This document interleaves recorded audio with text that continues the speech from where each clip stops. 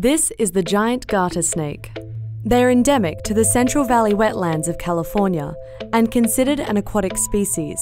But with the loss of wetlands in the region, the garter snake is no longer found in 98% of the areas it once resided in. Considered the largest of the garter snake family, they can grow to be more than 5 feet long. While they are venomous creatures, they pose no risk to humans. Their mild venom subdues its prey, which consists mainly of fish and frogs.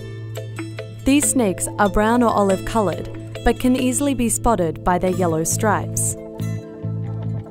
They are secretive and difficult to approach, and are known to dive into water before an observer can get too close. Conservation efforts to create artificial wetlands are underway to try and restore their dwindling populations.